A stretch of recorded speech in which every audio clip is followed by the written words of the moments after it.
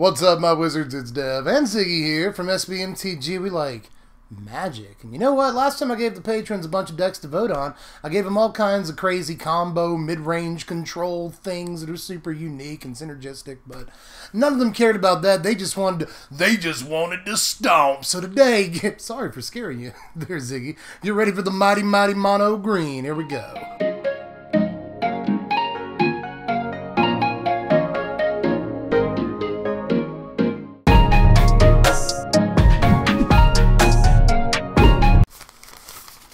Oh, excuse me. I was just counting through all the rewrites we've had to do on this deck. It's 15, just so you know. This was a tough deck to put together because there's so many ways to, like, theory craft mono green right now, you know? It turns out that there's at least 3 or 4 or 5 different Stompy decks you can put together right now, so it's all about determining which one is the best one. So before I go into the... Hey, Ziggy. Hey, my Bubba loves me. So before I go into the actual deck tech, what I really ended up on here, let me just address some ways you could build this deck and why we didn't.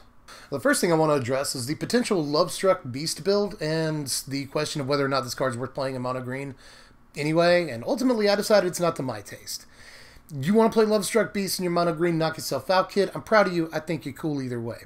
But I kind of feel like this card requires us to play a bunch of like below curve 1/1s and stuff, and that's more of a Selesnya Adventures steez. They get to play like Edgewall Innkeeper and take advantage of that. It's a really nasty magic card. We don't necessarily get to do that unless the only value we want to get off of Innkeeper is Lovestruck Beast, and that's not the boat I want to be in, partner. So at the end of the day, I just decided a vanilla 5/5 is not worth 12 slots being taken up in our deck by 1/1s. So then I got to thinking, how about we try to go as fast as possible? We're in a really mid-range format right now, full of Okos, Teferis, Golos, Field of the Dead, Jeskai Fire. Still a pretty mid-rangey combo control format, but a lot of those decks don't really do much in the early turns.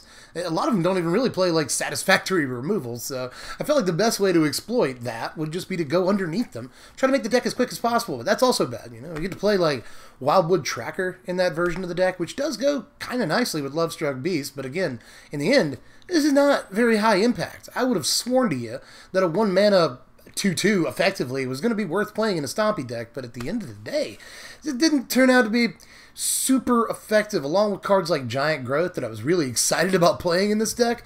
It just didn't really pan out. I even tried Rosethorn Halberd. I had some high hopes for proving people wrong on that card. Turns out it is in fact bad, and so is this whole strategy of going underneath, because it turns out that green just has like way too many good mid-range and even late-game options to really pass up in this color combination, and drawing like a Wildwood Tracker on turn 6 it feels very bad in comparison to drawing some of the things you could be drawing, because right now I don't think this deck is really capable of finishing a game on turn 4 consistently. It can do it, just not consistently enough to make that the highest priority. I think we do want a little bit more mid and late game play, and that requires sacrificing some cards like Giant Growth and Wildwood Tracker that we can just be doing better things than those cards.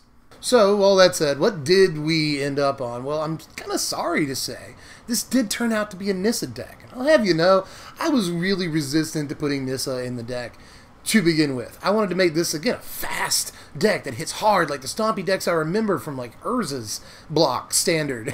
Just super fast, hard to deal with Stompy decks, but I'm just not sure we have the tools in the format right now to make that deck as consistent as it needs to be. Like, you know, another problem is that I want to play, like, Wildwood Tracker, and I want to play Surferin, but they're terrible on curve next to each other, you know? Like, there's so many, like, kinks and issues that need to be worked out in the fast aggro version of Stompy that in the end I felt like all the quirks just weren't necessarily worth it. You know, like Pelt Collector and Wildwood Tracker don't play very well with each other in the early game. Again, so many quirks, and I just decided to throw it all out because it wasn't consistent enough, and it turns out if you have access to a card like Nissa, hate to admit it, but you should probably just play her. I mean, again, I feel a little defeated here because I wanted to prove that a fast Stompy deck was possible, and it may still be. Obviously, I'm just some guy on a couch, right? I mean, I'm not the end-all, be-all, but at the same time, I felt like, in the end, the more mid-rangey, Nissa-centric version of the deck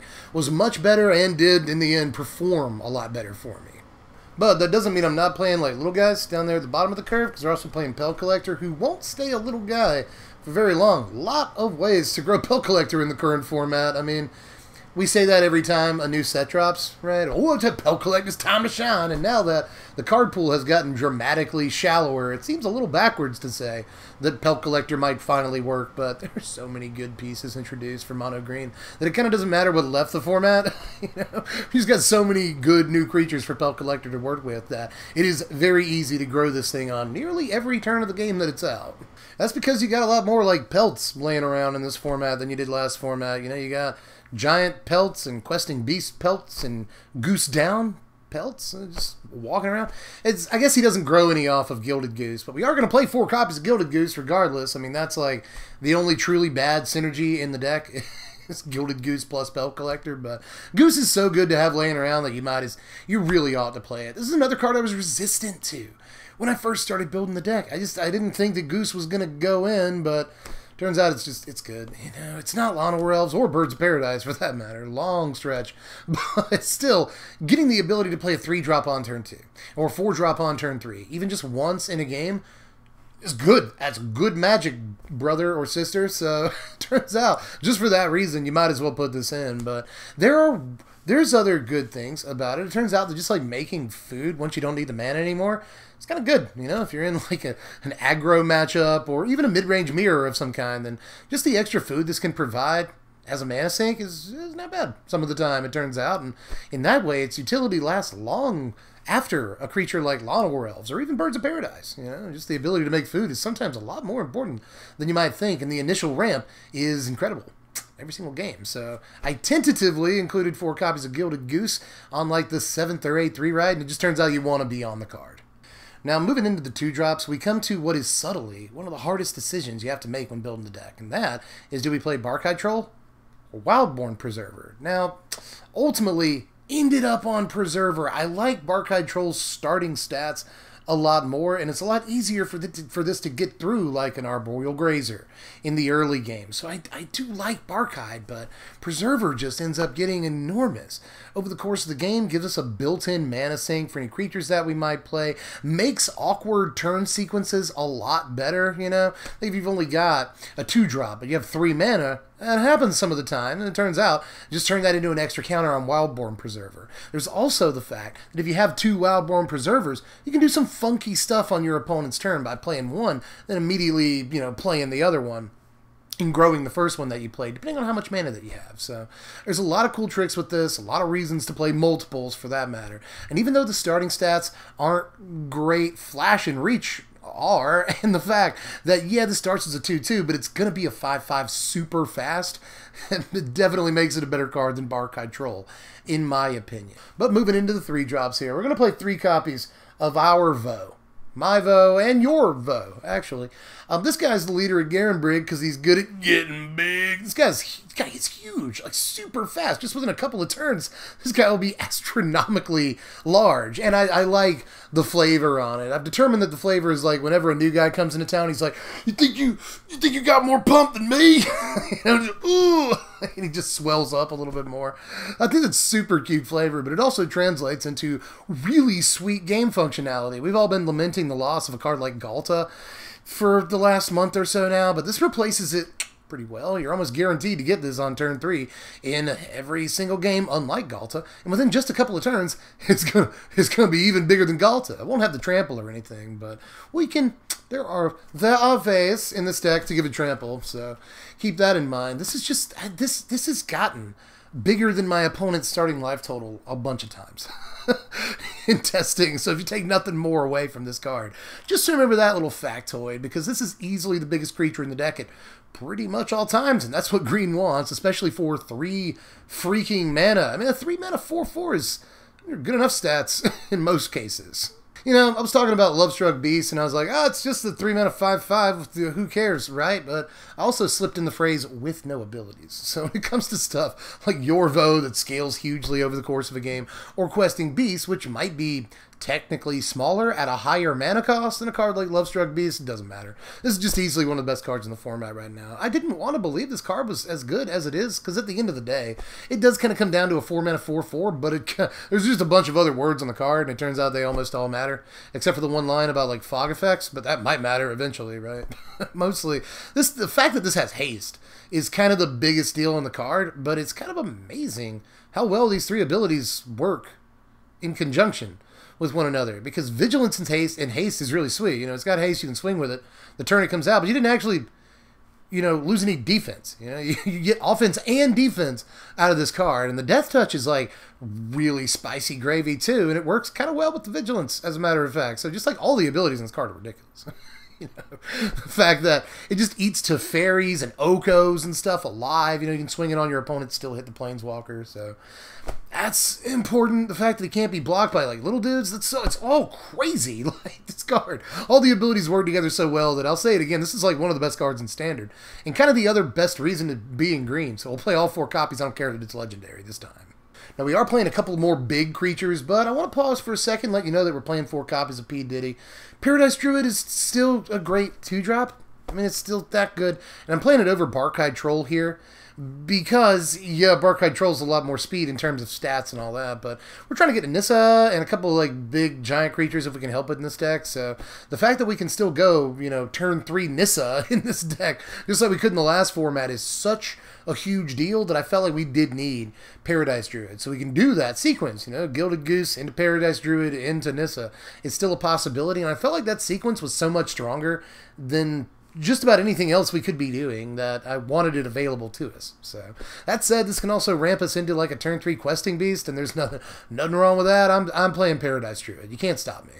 But Big Drizzle also helps for playing these huge creatures that are at the top end of our curve here. I figure we're playing Nissa, so we should probably throw in some payoffs for playing Nissa in the first place. If you untap with a Nissa in play, you're going to have access to a lot of mana, and it's best to be able to use that as efficiently as possible, and use all of it if possible. So I've got a couple of big X creatures to head up the curve here, starting with Voracious Hydra.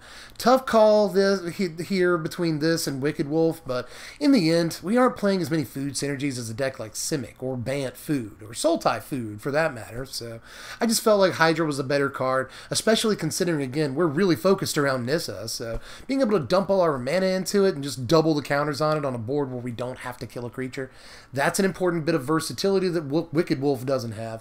And of course, worst comes to worst, we can still kill a creature with Voracious Hydra, and usually end up with a bigger creature than a 3/3. So, all things considered, I felt like this was the much better option than Wolf, but I'm not opposed to just running both of them if you can find the slots. But to finish off the creatures here, I'm playing 2 copies of our secret weapon, Stone Coil Serpent. Call this thing Metal Gear because this is one solid snake.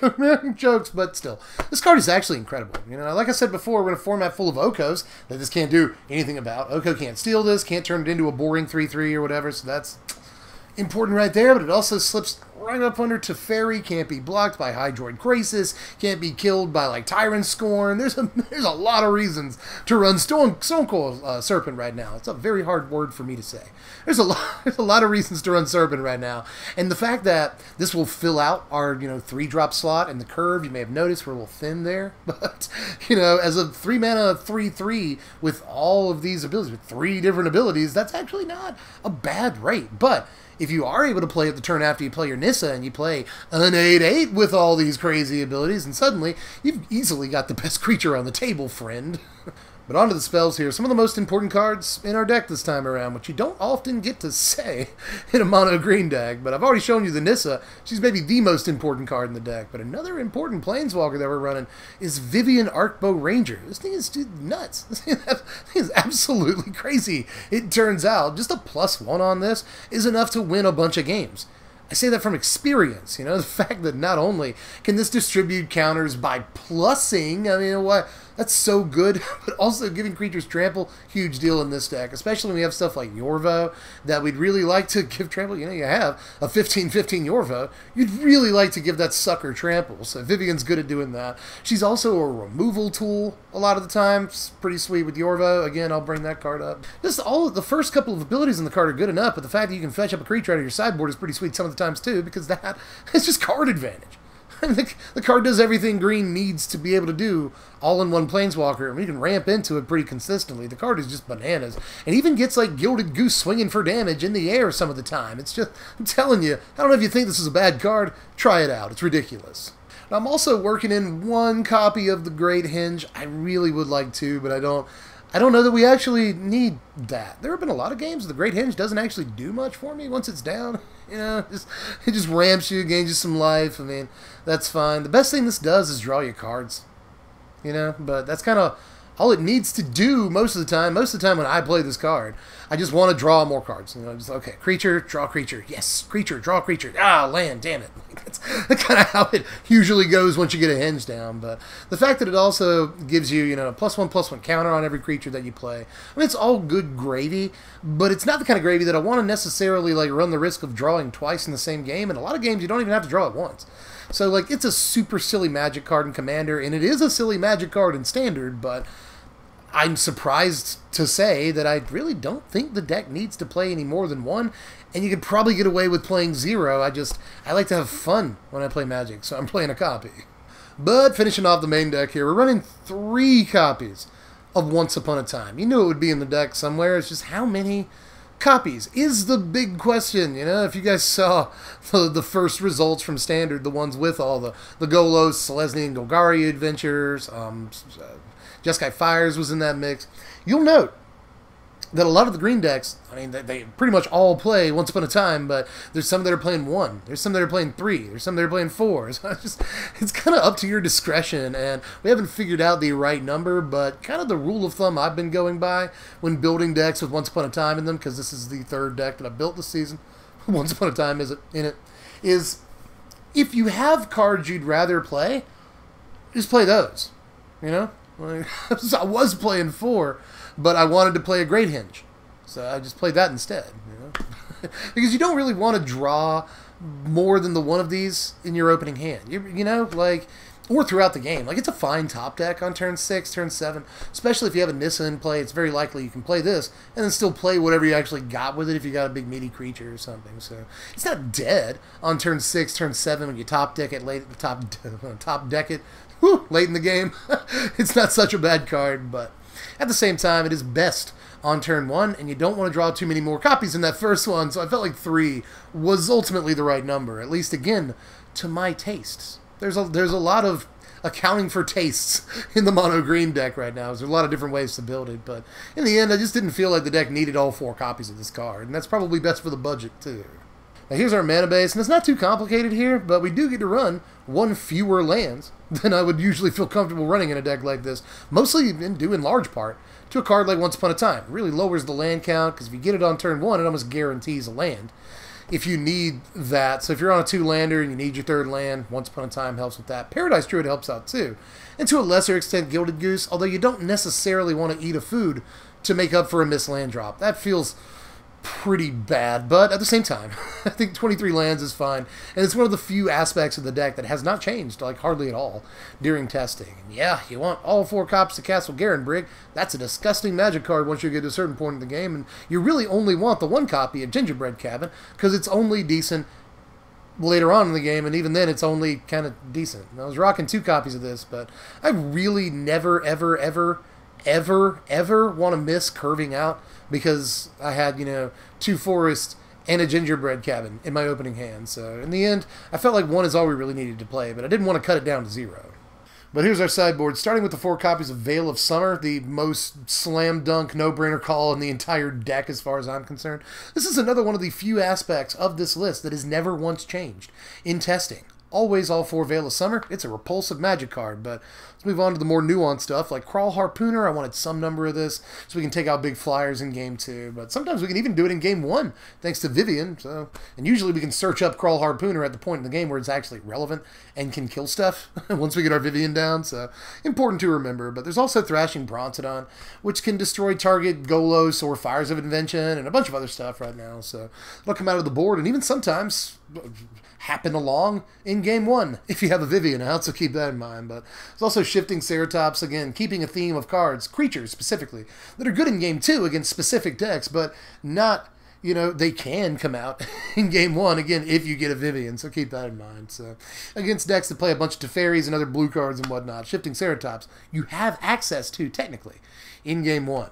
We've also got a God Eternal Ronus. This is when we're getting into the stuff that we want to, you know, Silver Bullet and pull out with a Vivian if possible. God Eternal Ronus has the possibility of just winning us the game immediately. You know, I was playing Return to the Wild Speaker in this slot, but I'd much rather just have something that we can pull out of our sideboard anytime we want in game one with a Vivian. That seems much better to me than having to play a non-creature card. Even though I love Return to the Wild Speaker, turns out that God Eternal Ronus just, like, also finishes the game immediately.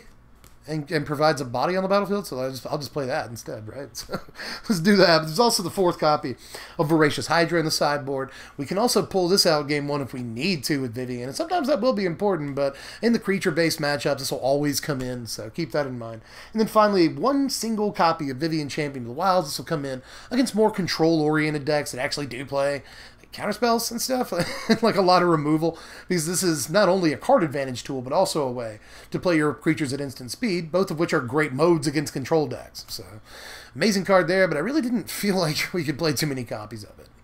But here are your power rankings right here. A final score of 66. Not too shabby for a mono-green Stompy deck. That said, the deck does have some of its problems. You know, the fact that it's a 66, I think, is actually pretty illustrative of where it really is in the tier list right now. Not the strongest deck, but nowhere near the weakest deck, and can mop the floor with a bunch of stuff right now. If your opponent's trying to play an aggro deck against you, this is usually going to be a good call. It has had some of its problems against Cavalcade decks in testing, but for the most part, decks that are trying to play creatures are not very good against this deck. However, when we get into those Golos decks, we have a little bit of a problem because we don't really have too many answers to what that deck is trying to do, and even though we do have some long game stuff like Voracious Hydra, Nissa, for instance, their long game package is much more versatile than ours is. So we do have some blind spots right now. Let me just point that out, but still a really solid deck at the end of the day that, even though it's not budget by any stretch of the imagination, it's still going to cost you a lot less than a lot of these big decks out there. And if you're playing it on Arena, it'll carry you through Gold and even some of Platinum pretty easily, or at least that was my experience. So, hope you enjoyed this deck tech. If you want to check out this deck, look at the first link in the description. Hop on over to TCG Player and check out the deck list. Check out any, pick up any pieces that you might need. Lowest prices on the interwebs, and actually helps your boy out when you order cards. So do that if you want to. But other ways of helping me out for this quality YouTube content that I bring you 3-4 times a week is to just like the video. It takes like 2 seconds. Puts me in more recommended feeds, and boy, do I need that right now. So help me out, boys and girls. I need all of you to Captain Planet, Spirit Bomb. Help me out. Hit that like button. Subscribe if you haven't done it yet. That would also help my YouTube metrics. And again, I need that.